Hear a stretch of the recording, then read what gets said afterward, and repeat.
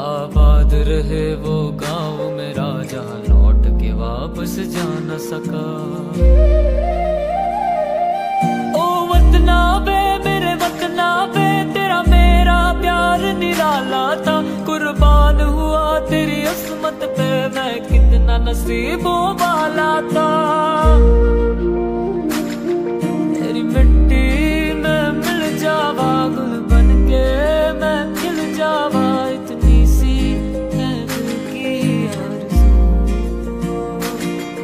तेरी नदियों में बह जावा तेरे खेतों में लहरावा, इतनी सी है दिल की आरज़ू। Now, may I request my colleague Sri Kaustubh Das to introduce our next speaker. Thank you. Thank you, Dr. Kisku, and hope everyone is enjoying today's evening. I'd like to introduce our second speaker, Dr. Dipankar Dey, who will now be giving us a lecture on the critical appraisal of farm laws in India, focusing on the pros and cons of the issue. Dr. Dey, a human rights activist who is a regular face on TV in national news channels as an economic and political analyst. He is the visiting professor at the University of Calcutta in the Department of Business Management and also acted as PhD supervisor. He is associated with professional bodies, namely Chamber of Commerce and Helio International France. Dr. Dey is also an author of 4 books and more than 100 research articles published in various national and international journals. He has been awarded for Best Teacher, Institution Builder, and Best Researcher from IBS Alumni Federation. There are so many things about him, but without further ado, I'd request Dr. Dey to start his lecture. Thank you. Over to you, sir. Sir, you are not audible. Please unmute yourself, sir. Please unmute yourself. Unmute yourself.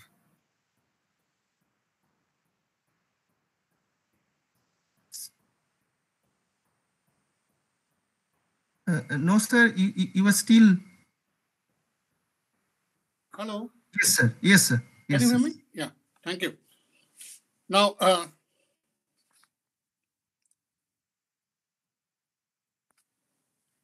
thank you, Kaustubh. Very good evening to everyone, and I must pay my regards to Professor Chakrabarty for a very interesting and illuminating lecture, which has made us understand this law very well in a much better way. Now, adjusting the iPad is a problem. Can you see me? It is not important. Now, just before I start my topic, I just want to share an interesting update. Just I have received this message from one of my friends. This is about the press statement issued by All India Kisan Sangharsh Coordination Committee. Few minutes before they issued this statement, they have summarily rejected the committee made by the Supreme Court, and they said, I quote, Farmers Union reiterate the fact that they will not participate in any court orders committee process further. One of our apprehensions about such process not validated in the very constitution of the committee. It is clear that the court is being misguided by various forces, even in its constitution of a committee. These are people who are known for their support for 3 acts and have actively advocated for the same.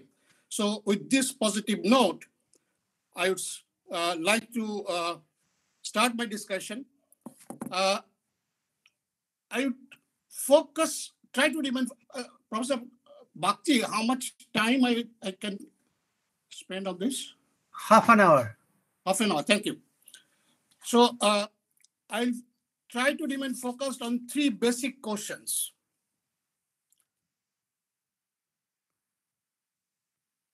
Yeah, I'll try to remain focused on three basic questions. Number one, should government use taxpayers' money to subsidize farmers? This is a question which has been raised by many people, especially few politicians and economists. Second, why farm laws at this point of time? Third, what awaits India if the farm laws are implemented? Coming to the first question, whether government should use taxpayers' money to subsidize farmers. The question must be addressed. First, understanding the situation of the farmers and situation of the agricultural sector that we are into in this very time. I must, to save time, what I'm thinking, I must read out some of the notes which I have made, and I have circulated to my colleagues over there, that can be circulated later on, but I just read out to save time. Successive governments have provided farm subsidies using taxpayers' money due to various compulsions. Agriculture always faced adverse terms of trade since 1980s, and since mid-2000, the farming community has consistently faced adverse terms of trade compared to non-farmers. In 1950-51, the share of agricultural GDP was 45%, and 70% of nation's workforce was dependent on this sector. At present, the corresponding shares are 16% and 50%. I repeat, in 1950-51, agriculture contributed 45% of the GDP and 70% of the population, that is India's workforce, were engaged with agriculture. Now it is 16% of the GDP and 50% of the Indian workforce are still engaged with this. That means constant erosion of the farmers' income was an outcome of the growing inefficiency in the farm sector. In 2019, India's rank among other countries in terms of wheat and rice yields were 45 and 59 respectively. In terms of wheat, we ranked 45 among other countries who also cultivate wheat. In terms of rice, we ranked 59 compared to other countries who also cultivate rice in terms of the yield per hectare or per acre, whatever is. The share of investment in farm sector to the total investment in the country has consistently fallen over the decades. In 1950s, the share was 18%. In 1980s, it fell to around 11%. And during 2014 and 18, it shrank further to 7.6%. So this is the share of total sectors. This is the share of agriculture's investment out of the total investment, only 7.6%, where 50% of the Indian workforce are still engaged in different ways. Every government has systematically ignored the need for investment in farm sector. All problems are tried to be resolved through ad hoc manner without proper long-term policy. For example, USA reviews and enact farm legislations in every 4 years since 1933, the New Deal year. And the European Union enacted their common agricultural policy in 1962, and every year or every alternate year, they review it. WTO shows in 2018, the government has provided $56 billion in the form of agricultural subsidy.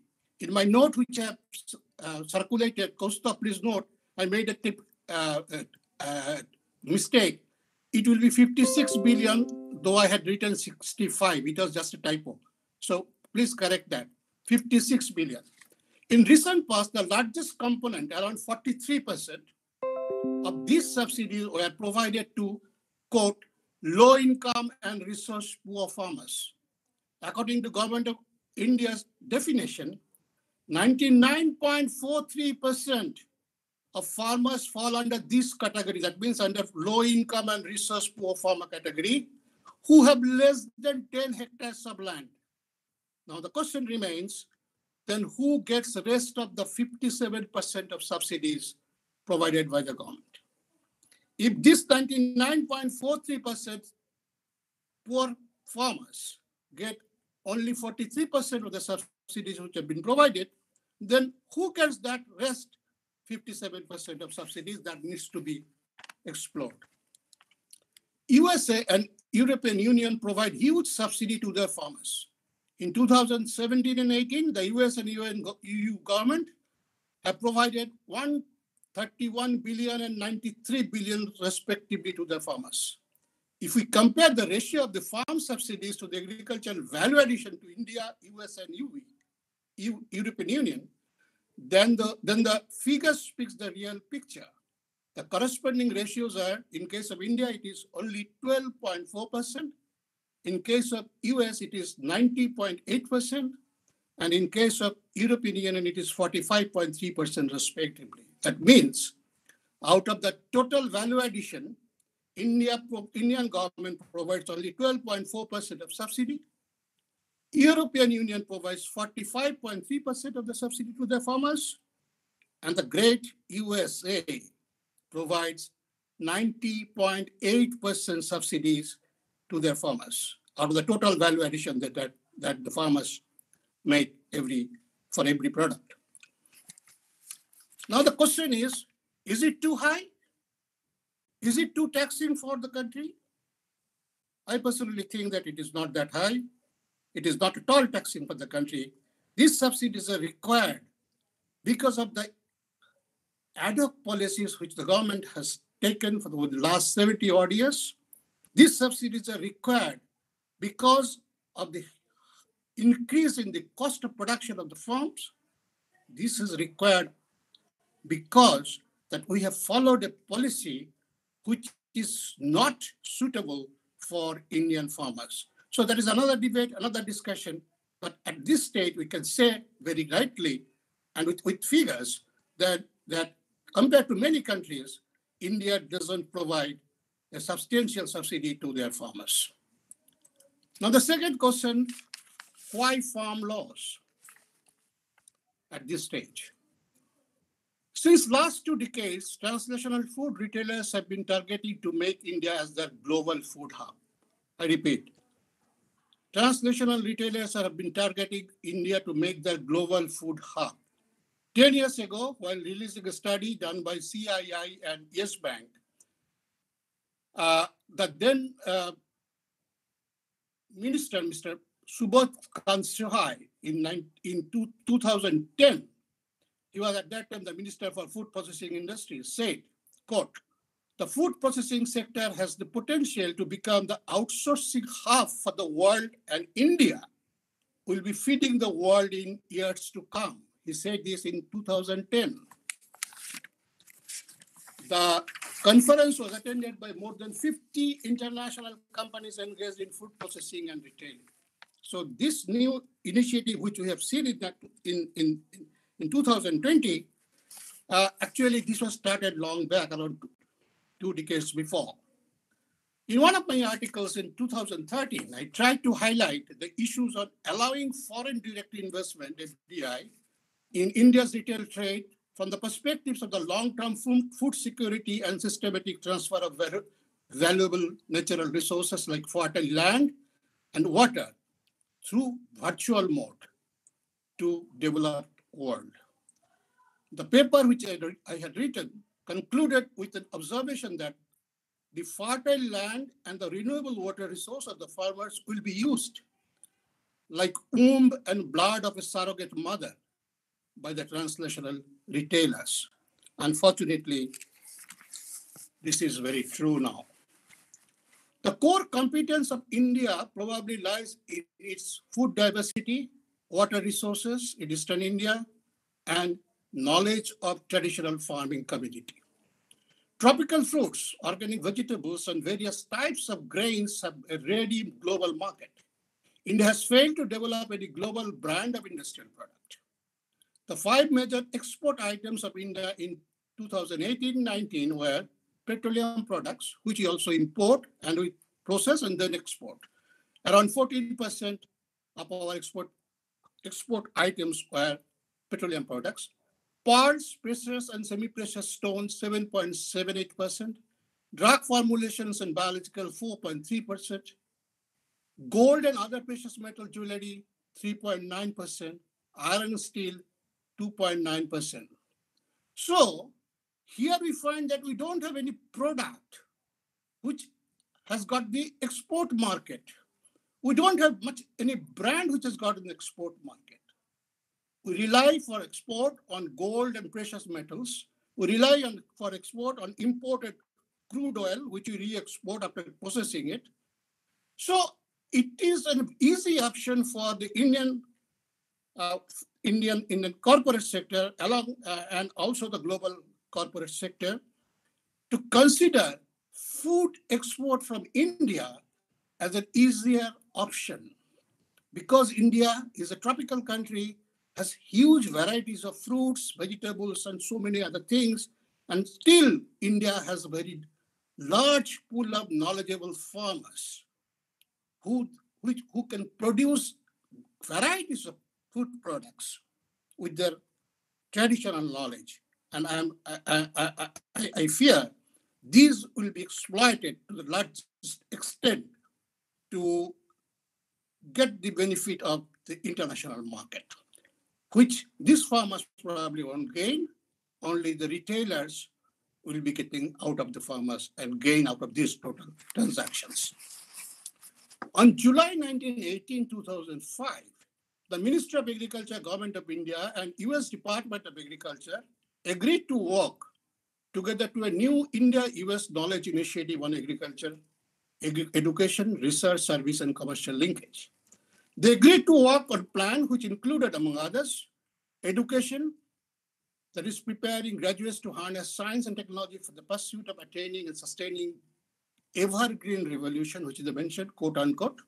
Second, food processing and marketing. 3, biotechnology. 4, water management. To supervise this plan, a board was created consisting of eminent scientists and representatives from the government, NGOs, and private firms. The honorary members were Dr. Norman Borlaug, who was awarded with the Nobel Prize, and Dr. M.S. Swaminathan from India. Borlaug was from US. Unfortunately, he has expired. The architects of the first Green Revolution, both of them, Borlaug and Dr. Swaminathan, were the architect of the first Green Revolution of 1960s. The private sector representatives in the board were, please listen to the names, Monsanto, Archer Daniel Midland Company, and Walmart from USA. And from Indian side, the representing firms were Masani Farm and ITC Limited. To meet this objective, the government had permitted 100% foreign direct investment through automatic route in the manufacturing of food products. From year 2017-18 to the first half of 2019-20, India has received more than 2 billion FDI in the food processing sector. It may be recalled that in December 10, 1974, Henry Kissinger had submitted a confidential report titled National Security Study Memorandum 200. In short, it is also known as NSSM 200 for US security and overseas interest, also called Kissinger Report, to the US government.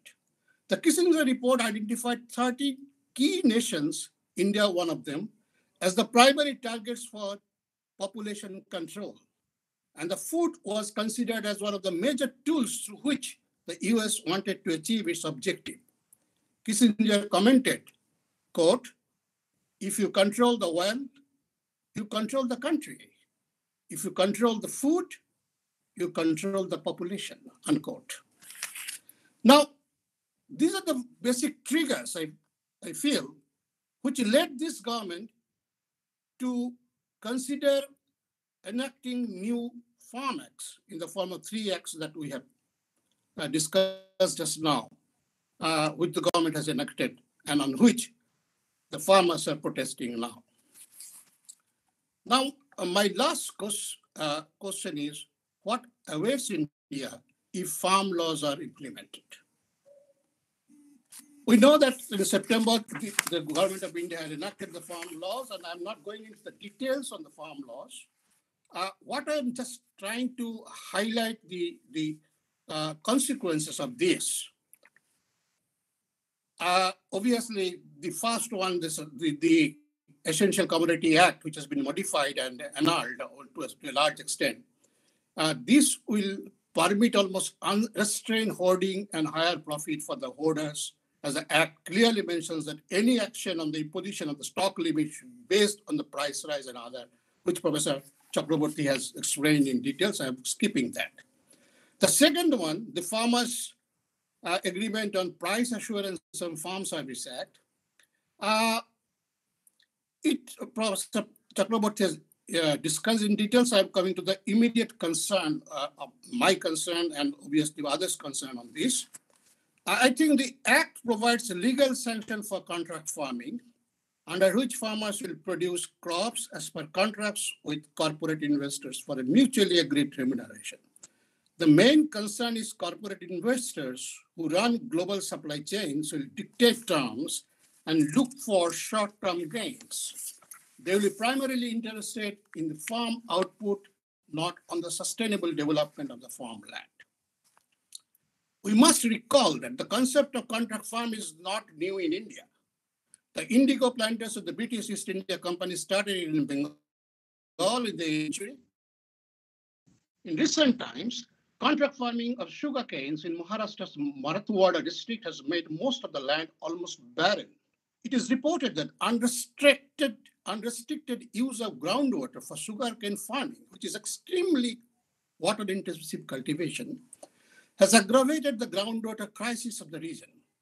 Though farmers have received an assured price from the sugar factories due to contractual agreement, the quality of their farmland has drastically depreciated due to bad farming practices. Experts apprehend that if the existing farming practice continues, water-stressed regions such as Marathwada could be heading towards desertification. So when someone argues that what is the harm when the farmers get assured price for their output, my question to them would be, what is the guarantee that the person who has given them the assured price will be taking care of the land, which is the real asset of the farmer?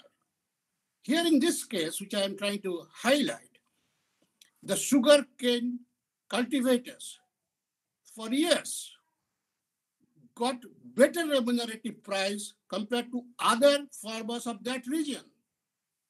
They were under contract farming, yes. But over the years, they had to use their own groundwater, and now the land has become barren. It has become toxic. The entire district is on the verge of desertification.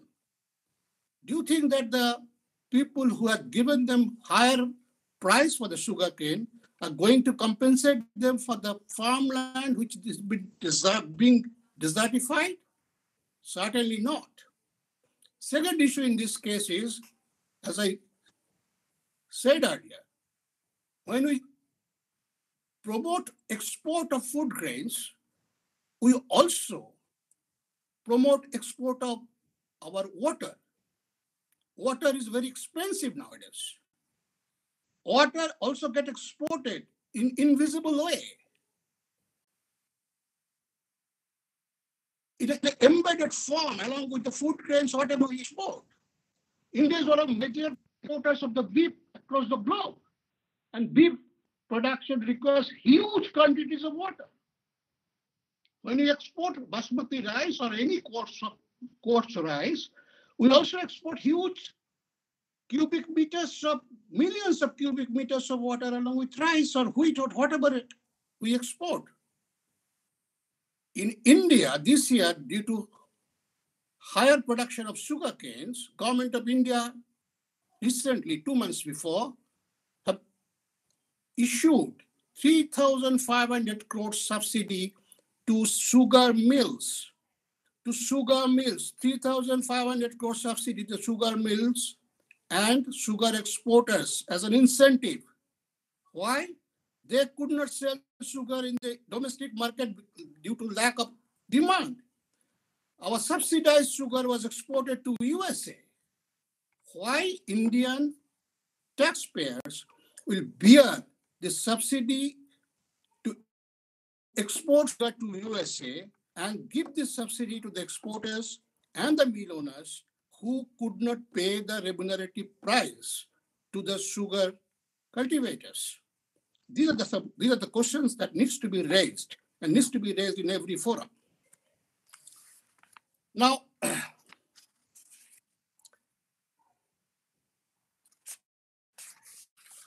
Professor Chakrabarty has discussed in detail about the Farm Produce Trade and Commerce Act of 2019, the APMC. He discussed, I skipped this part.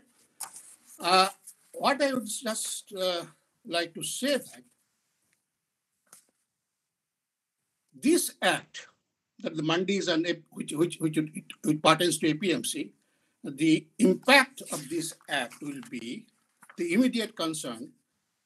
The power and revenue of the state governments will be curtailed, which Professor Chakrabarty also mentioned, due to the marginalization of the state APMCs. And an agricultural produce market committee is a marketing board established by the state government. This all of us know by now. Until May 2020, that the first sale of the agricultural produce could occur only in the market years of mandis, which they said. Now, second concern here is this act will create a new few large private buyers who will exercise monopsony power against thousands of small and marginal farmers. This is the real concern that I have. A study suggests that agricultural output price and credit markets are highly interlinked. I repeat, agricultural output price and credit markets are highly interlinked. Weak credit markets result in the inefficient performance of agricultural markets. In the absence of proper credit facilities, small farmers will be compelled to take a loan from the affluent buyers and would sell their products at a discounted price. Farmers will become the price takers. The experience of countries where large retailers control food markets suggests rapid erosion of income of the farmers, particularly the small and marginal farmers. An Oxfam study of 2004 revealed that while exporting apples from Africa to Europe, the African farmers as a whole got only 9% of the total price of exported apple. I repeat, only 9% of the total price of an exported apple. The overseas retailers in the UK cornered 42% share, and the rest went to other stakeholders like agents, packers, transporters at all. In 1981, a similar UN study also suggested a picture of a deprivation of local producers in Southeast Asia, especially pineapple and banana producers of Philippines and Thailand. The corporate intervention in Indian farm sector began with a bang in the mid-60s in the name of Green Revolution, we know that. The program initiated by the Rockefeller Foundation USA had introduced a new cultivation process that is completely dependent on corporate sector for agricultural inputs like seeds, chemical fertilizers, pesticides, sustained water supply. The marketing of products was primarily left with the government control mechanism like minimum support price, MPS, a public distribution system, PDS, APMC, etc. Now, these three new acts of 2020 have shifted the marketing responsibility of the marketing community of agricultural commodities from the state to private corporations. Thus, corporatization of Indian agriculture has been completed. These policy changes and huge inflow of FDIs will certainly boost export of food products by transnational corporations, but it will also endanger the food security of millions of economically disadvantaged citizens of the country.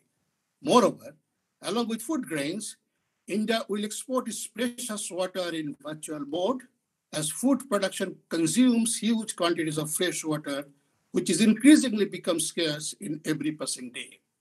The long-term food availability to Indians will be at the stake due to systematic transfer of valuable natural resources like jungle, jameen through virtual mode to the developed world. Fertile land and water resources of the farmers will be used, as I said earlier, as the womb and blood of a surrogate mother by transnational food retailers.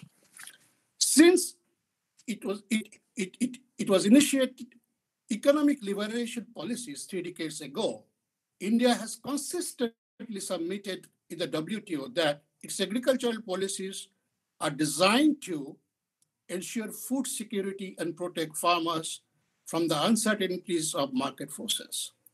India could therefore justify its imposition of high input tariffs by saying they were needed to protect its agriculture from the heavily subsidized products that were traded in international markets. However, how consistent or compatible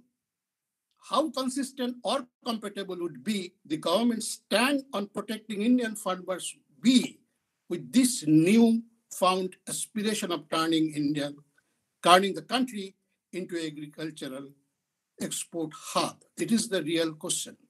We always defended us in the WTO, saying that we had to impose higher tariff on agricultural imports because our farmers could not compete with the subsidized price of wheat and other agricultural products from USA or European Union. We have seen that US provides almost 91% of the subsidies on the value addition.